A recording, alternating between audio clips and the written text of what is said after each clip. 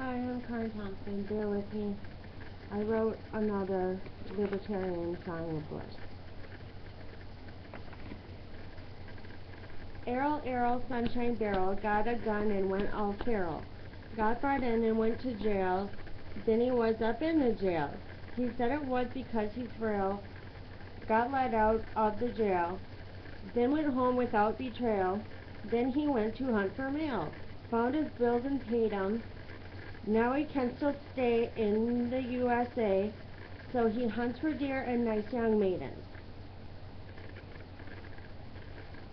Sounded a lot better on paper, but basically it's a story about how a happy person gets brought in for stepping out of line, went home without getting their rights taken away, paid their bills, didn't get kicked out of the country, and still gets to hunt for deer and women. I love you all, Goldman.